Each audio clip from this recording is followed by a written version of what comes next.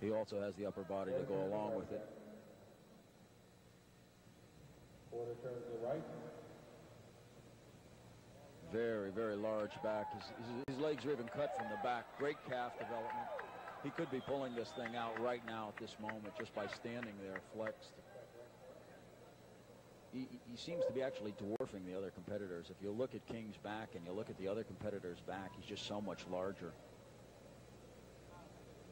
Quarter turn to the right.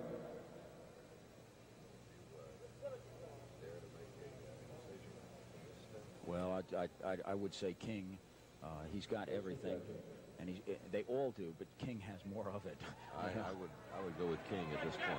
I would agree with you thoroughly. He's got to continue through, though. It's not over yet. If he makes any gross mistakes, it's it could go any way.